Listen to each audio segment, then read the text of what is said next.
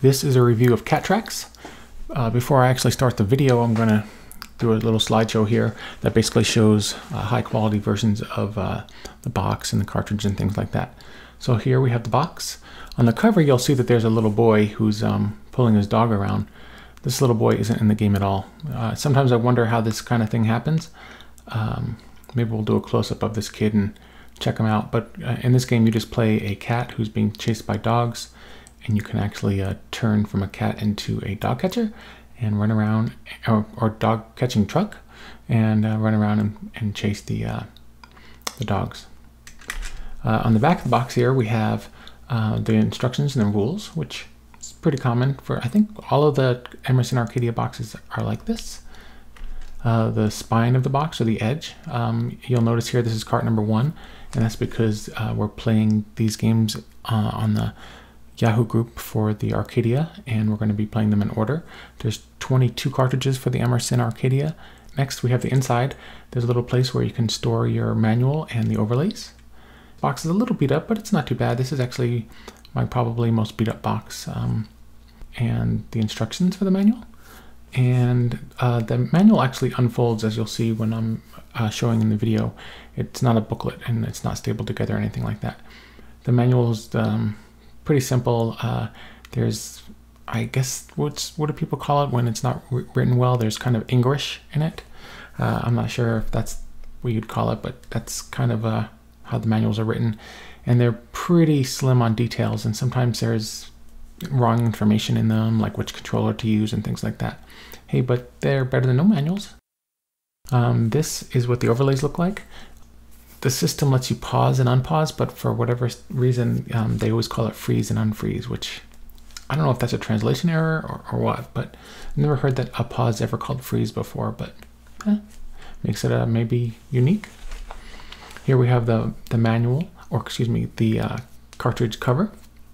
I like the box art on the cartridge like this. It looks pretty nice for a system that is kind of inexpensive when it was released, I guess. Although lately I've been hearing that it was about $200 when it was first released, which I find expensive compared to some of the other systems that were around in 1982.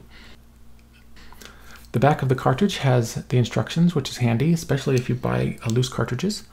Then you can play them without having to look up the instructions. The top label for the cartridge looks like this. I think it's pretty nice. And that brings us to the end. Now let's break into some video and check it out. Hi, this is Adam, also known as Bally Alley in the Atari 8 forums and a few other places. I'm making a video for Cat Trax, which is a game released for the Emerson Arcadia. It's cartridge number 1 for this system.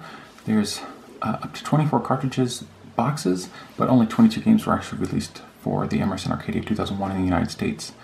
Overall, outside of the United States, I think there might have been between 50 and 60 games released. I think there's like 30 different systems. Some of them have very, different cartridge slots and things like that. If you want to have a detailed history of how the system works, and to know more about the Emerson Arcadia, you should read Ward Shrake's section of the Digital Press Price Guide for number 7. He has a section in there on the Arcadia 2001, and it's quite long. It's also available in a PDF format. You can look around the internet and find that. If you go to orphangames.com, I have a version of it that you can read. It's and also I think there's his Arcadia effect there. Ward Shrake did a great job about 10 years ago in 2003, I guess more than 10 years ago now, and figuring out how the system worked, and he dumped many cartridges for this system and got them archived. So the game we'll be talking about today is Cat Trax, and the reason I'm doing this one is because last week I started a high score club on the Yahoo group for the Arcadia, and I want to do the games in order from 1 to 24. And the first one is, as I said, Cat Trax. This is a 4K cartridge released in 1982. It's for 1 player, and it was released by UA Limited. In this case, this game uses the long case. This is kind of a legalized version of Pac-Man, and it's also one of the most common games for the system. This game was meant to be a version of Pac-Man, and according to Ward Shrake here, we have it was based on a game that was released called Crazy Gobbler, and it's just a maze game. He goes into great detail if you want to know more about this. This game was released, well, it wasn't released, but it was created for the Atari 2600 in the maybe 1983 or so, and someone found it in the late 90s, and eventually it was dumped, and I think Atari released a box version of it. Similar game, pretty simple. What I'm going to do here is explain a little bit about this game and how it works. This is the box, of course, and this is the console.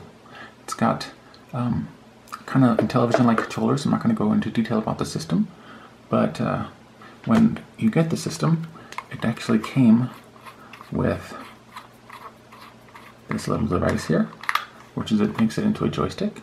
But if you're going to play this game, and pretty much any other game, you should screw it in, and so you can have it play like a joystick. This is actually an analog controller, but I don't really know of any games that really use it as an analog controller. So when you're playing it, it feels like you're using a digital controller. It's self-centering.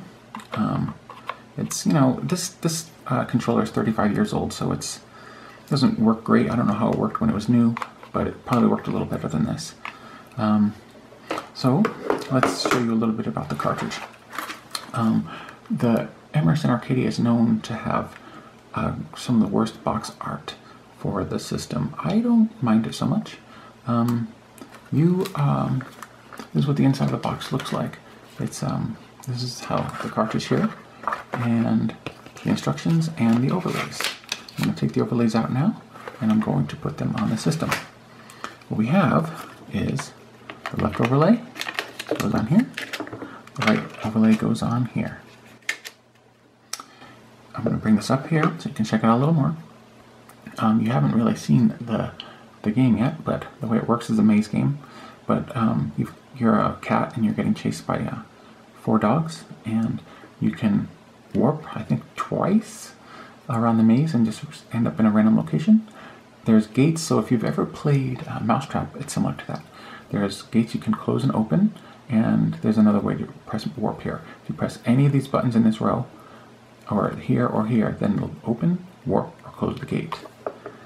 And on the right-hand controller, they call it freeze, but it's a pause button. So if you press anything in here, you get the pause. Anything here, you unpause the game. Now, when I play this game, I find using the keypad is okay for some games. This game, I almost never use these. I would love to be able to, but it's very awkward. I do use warp because it's provided on the buttons on the side. Each button does the same thing in this game, I think on all games. And if you're playing the game, that's great. You can control the game left, right, up, down, you know. But it's pretty awkward to suddenly close a gate or open a gate.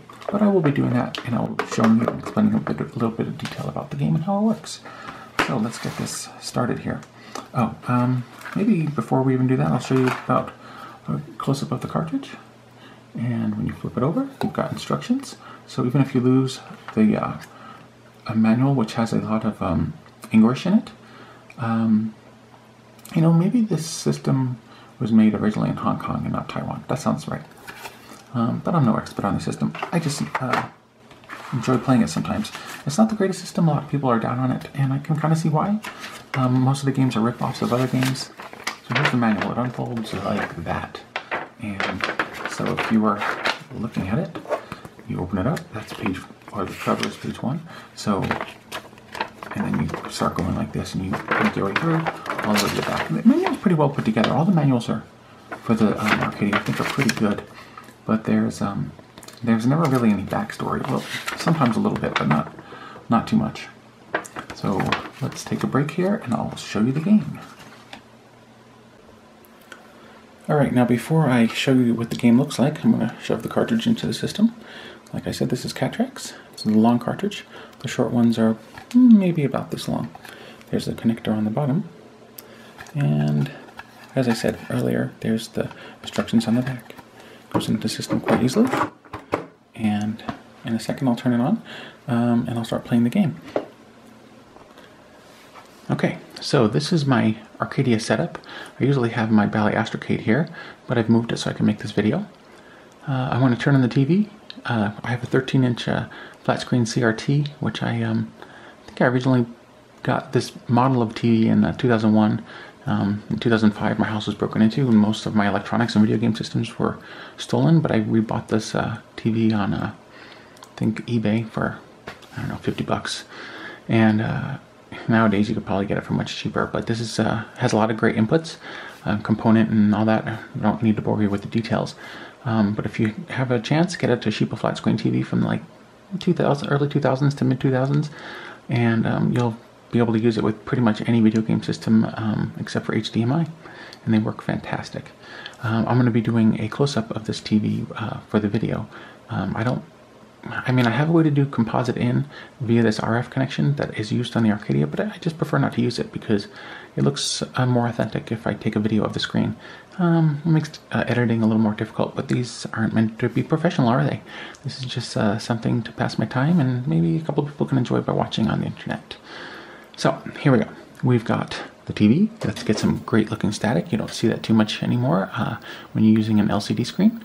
Alright, there's the beautiful static. It's on channel 3. I press power, and there's the original screen.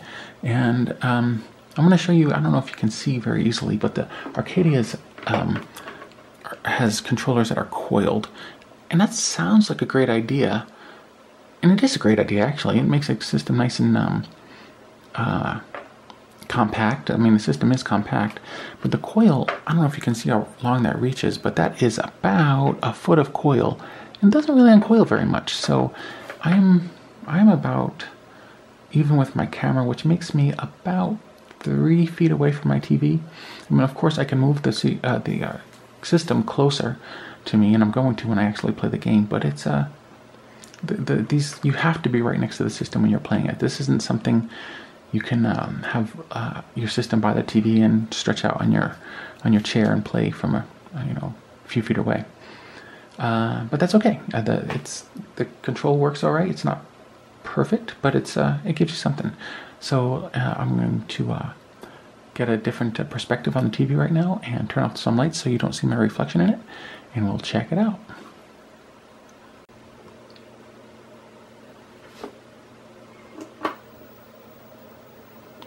So here we have the blank screen of Cat Trax, and now it's on.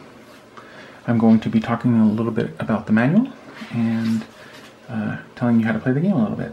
I've got a light on here on the side, and it's a little hard to for me to see, but I'll see what I can work out. I've got a flashlight as well.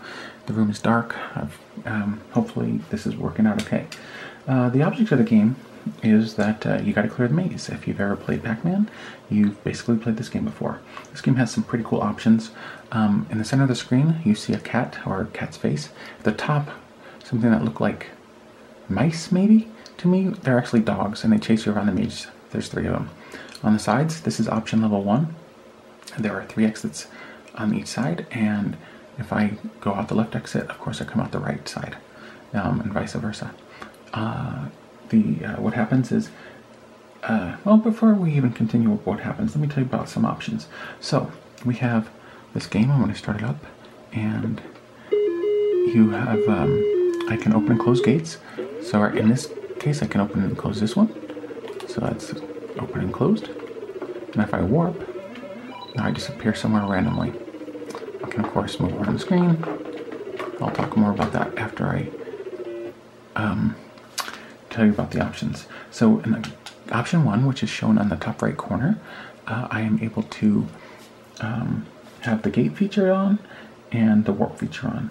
Game 2, which is, oops, I meant to do, let's try this again. Oh, that's game 2. Okay, in game 2 we have the warp feature only, no gate features. So if I was to play this, I can't open and close gates. In game 3, which is this one, I have the gate feature only and no ability to warp. Game 4, I have the ability, or I actually have no abilities. I can't change it like that at all. So I can't warp or close the gates. So I guess there are just 4 games, but there's like 8 options. So let's go back to game 1, option 1. So now if I choose option 1, like we've already talked about this, we have 6 exits total, so 3 tunnels. Option 2, we have 2 tunnels on each side. And option 3, we have 2 tunnels on each side but in different locations. Option 4, we have 1 tunnel on each side, so this one's a little harder. I really only have experience playing option 1 and game 1. It's kind of a good way to start, and I enjoy being able to warp around the screen and also open and close the gates, which is hard to do with the controller, but hey, that's the way it goes. So option 4, I already talked about. Option 5 is the same as option 1, but the red dog, if it shows up as red in this one, it's the middle dog, runs much faster when it chases the cat. Option 6 is the same option as 2, but the red dog runs much, it also runs faster. When it chases the cat, it just must run much faster. Option 7 is the same, but the dog runs faster. And option, whoops, I'm changing games. When I want to, let's do a comparison here. Let's try, well, let's go to option 5 again. So there's 8 options, so now it's going to go back to option 1. So let's see. Oh man, this must be annoying to watch, but hey, this is what happens when you're learning how to play a game, sort of, although I've played this quite a bit. Option 1, and I'll start and see how fast the guy comes out. Oh, that's option 8. So option 1, and let's check out the red dog in the middle. I think, okay, so that's how fast he comes out. We'll go through a tunnel here. Alright, so let me reset the system. Go to option 5, where the red dog goes faster. Let's start it up. Let's see how much faster the red dog goes. Alright. Oh, in the middle just appears something I can eat. Oh look, he goes quite a bit faster.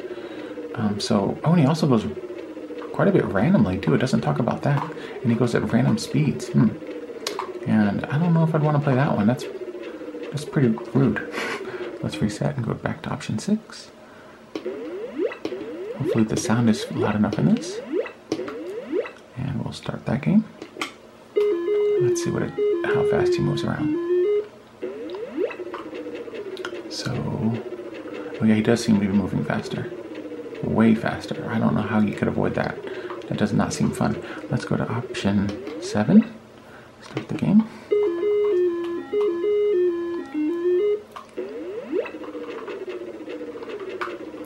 Okay, so here, I think I just collected an apple. They're worth some points. I'll describe that in more detail later.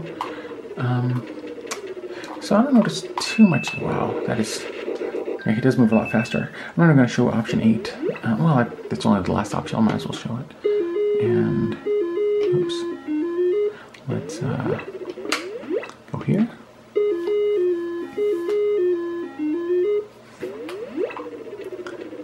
He's kind of up there stuck, I guess, right now. Maybe he's going to... There he goes. Yeah. So, yeah, the best option probably to start is option 1. So before I continue here, I'm going to talk a little bit about point values. So in this game, if you eat the catnip, which are the dots, you get 20 points each. If you eat an apple, you get 1,000 points. If you eat a fish, which is in the middle, and it turns you into a dogcatcher, yeah, I don't know how that happens, but you do, then you can eat the dogs and they're worth 200 points each. But just getting the fish, which appears in the middle of the screen, kind of like the power pellets in Pac-Man, it's kind of like that. I think that's about it. The cartridge for this game actually shows you leading around a dog and you're a little boy, but there's no little boy in this game or anything like that. And when you do get the, the fish, you are able to eat the dogs for a certain amount of time, and you get a countdown timer which starts at like 5.0, I think, and which is equivalent to about 30 seconds. But as you play it, it gets down for as further and you get into the game. So I'm just going to play the game quickly, give you a run through what it looks like. I'll try to play a complete game. I'm not very good at it, I should warn you. I think my top score for the high score club, and I'm playing, by the way, an NTSC system. This game plays a little bit faster in NTSC, which is okay. And I know in PAL, all the games for the system play a little slower. And but that's not my option. So one more time, I'm gonna do a reset. I'm playing game 1, option 1. That's going to allow me, as I was saying earlier, to close and open the gates, which I don't normally use when I play the game because I find it awkward to reach up onto the hand controller and do these gates because you're, you know, in the moment. Another thing I should mention, and I'll start the game, and when you're playing this game, I don't know if this is too loud. I might turn it down just a wee bit here. It doesn't seem loud enough to be picked up. So my character, when you're playing Pac-Man, you're able to turn on a dime. Here, you basically turn, how does it work, I would say? If you've ever played Casey Munchkin, you sort of have a grid you can turn on, and that's how this game works. So for as wide as each one of these squares is, like, I can turn only at those points. Like, I can start turning beforehand, but it's kind of hard to tell when you're just watching me, but I'll try to describe it. So I'm going left or right. Oh, by the way, here's an apple. So if I want to turn, I'm starting to turn now, but it takes a second.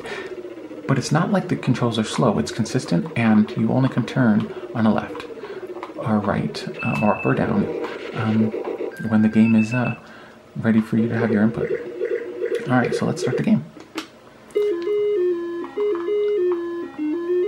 All right, see if I can beat my high score, which is 17,000.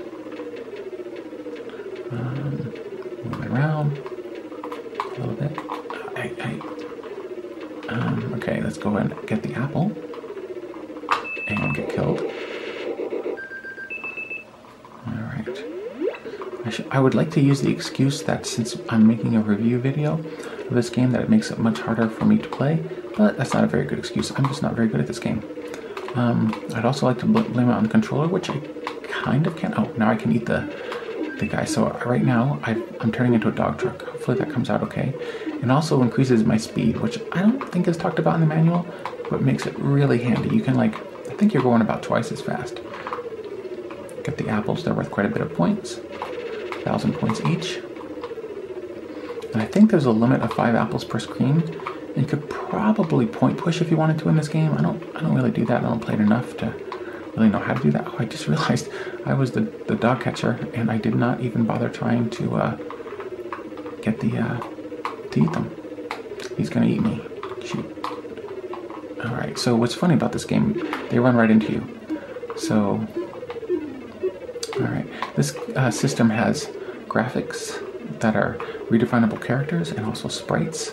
You can have 4 sprites on the screen at once, and in this case, that's why you have 3 baddies, which are the dogs, and 1 cat. Or in this, right now I'm actually the dog catcher. So let's see if I can't try to leave 1 on the screen. Sometimes I get greedy trying to do stuff like that, and I end up getting killed, which is going to happen here. So, oh, I should show you. Oh, let's go get that. That'll be fun. I can close and open the gates. So I'm closing the gates, I'm opening the gates. Now, it'd be really handy if I knew how to do that. And I mean, it's not like I don't know how to do that. It'd be handy if I could do that easily while I'm playing the game. They're almost kind of like trapped in there, so that's kind of cool. Okay, so let's go get that. I can open the gate. Maybe they'll come at me. It's kind of funny they come and eat me. And there we go. And I guess, what else we got going on here? I think I have one more dog catcher that's going to appear. And as the levels progress, I don't think that the baddies get faster. It's possible that they do, but I haven't noticed. Of course, I've only gotten, I think I've gotten to the 3rd screen. And by the way, the mazes don't change. Let's see. Running away, running away. Okay, come on, come on, come on. Open the gate. Ah, shoot. See, I had to like look down at the keypad to open the gate. Okay, let's see if I can't get that. Or I could just try to eat the pill. Or the catnip. Oh, come on. Run away. This is what happens when I leave 1 on the screen just to get to where I can try to get points. Okay, Oh, my game is over. I'll actually clear the screen. So I will start it up. See if I can't beat my high score. I will, I guess I was going to say I won't comment while I'm playing the game, but I will. Might as well. So the Arcadia system isn't for everybody. It's gotten much more expensive since I've gotten mine. I do enjoy playing it, but I wouldn't say if you don't own one of these that you're missing out. There's a pretty good emulator written by James Jacobs. It's called Emerson Arcadia. He also has a version for, or excuse me, it's called Win Arcadia, and the version he's written for the Amiga is called Emerson Arcadia. Yes, he does support the Amiga to this very day, and it's 2017, so that is pretty damn awesome. I am really about to get killed here. Alright. And I do think it's weird that you slowly change. One of the quirks of this system is that the games are programmed okay. There's no, I would say, all the games I've played, and I have a multi-cart that was created by Ward Shrake in about 2001, and it has all the games that were released in America and many of the games that were released overseas. So it's got about 50 to 60 games on it, and so you get a good look at the games library. And if you don't have the multi-cart, the only way to play these other games would be if you play them under emulation. Okay, let's go and get that 1,000 points over here. Running. Come on. I can do this. Alright, cool. I did get one of these, but I think there's no multipliers for it, so if I get the... Oh man, can I do it? I did it. So the first dog is worth the same as the last dog, which is kind of a shame. So, like, you know, in Pac-Man, I think the first one is 200, then 400, and etc. All the way up to about 1,600 points, I think. I'm no expert in these maze games. I just play them. So as I was saying, this system is it's neat. It'd be kind of cool if someone could make a better controller for it, because the best games for the system, like this one here, it looks like a generic maze game, and it kind of is, but it's got some elements that are not, you won't find in other maze games, at least none that I've played. So that's pretty fun. I've got 9,900 points. That's pretty good. Like I think I said earlier, my high score is about 20,000. I'd like to be able to beat that, and it'd be great if I could get a pretty good score for the high score club here, and see if I can't bore everyone else while I'm playing. I think this. Oh, maybe now that I'm looking at the truck, I think it looks like a plumbing truck to me, but it looks a little bit like it's a... Okay, let's see if I can get that last one. It'd be nice if I could learn to use... I'm not going to be able to. Okay, it's going to disappear before I get a chance to use it. So... I'll just clear the screen. Oh, there's a screen changing color. Super exciting. And so basically you've just seen the whole game, as far as I know. You've seen me open and close the gates. And what would be nice is if they had the same button, open and close the gates, but they do not. And I'm not sure why, because that would be handy. And you could just use your thumb to do that. Oh shoot, ooh, am I gonna be able to do it? No, I'm not. Alright, 12,000 points so far. Is that my last guy? Or first guy that I've killed? I think it is. Well, that's handy. Something you should be careful of when you're playing this game is if you, when the game first starts, only 2 of the baddies come out. And if you end up getting the fish, you are unable to actually... Well, wouldn't you know it, as I was recording, my battery went dead on my camera, and my last game, which I had 22,400 points on, it just, when it stopped recording, the video, I guess, must have saved, and that was that. So when I was up to about 12,000 points, the video just ends. So that's why you're hearing me talk about the game like this. But since I'm playing the game again, and it's been, I don't know, 30 minutes, I'm going to try putting the game on a separate setting. I also noticed that the sound wasn't too loud, but I'm going to just leave it where it's at. And I'm going to play option... I didn't mean to press start. I'll press reset again. I will do game 4 and option 5, where that stupid mouse goes too fast. I will start the game and see what happens. This score won't count for the high score club, but who cares? The point of this is actually just to play the games. The High Score Club is a really good reason. Oh my goodness. Yeah, that makes it pretty much impossible. Oh, wow, that is not fun. That is not fun at all. It just totally goes way too fast for me. So while it's a feature, and it's nice that they added a feature, it's unfair. So I'm glad that is not something that is turned on automatically, because this game would be unplayable. That's pretty unfortunate. Look at it, just like the red dog just skips ahead. Let's see if I can actually get over there. Oh, all right. Wow, he just moves around very quickly. Look at that guy, get him out of there. He doesn't move any quicker up there. Maybe he does? No. Alrighty. The game is... Yeah, I'm really glad that other people are enjoying playing the games on their Arcadia. About 4 people have submitted scores, I guess. I guess that's including myself, but that's, to tell you the truth, oh, that is hard. That is really hard. I'm going to do a reset. The options are all the same. I'm going to just do a game 4. That's not something I'm familiar with. Leave option 1 available. I can do all my warping, which I never use. Although, I don't think I've even shown. Have I shown the warp? If I warp, this is what happens. Oh, I'm playing game 4, so I pressed reset, so the warp isn't there. So, start. So now I should be able to warp. And, makes a cool little noise. And well, sometimes you just randomly appear anywhere. You don't get to choose where you go.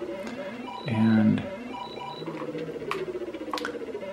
3 times? Huh.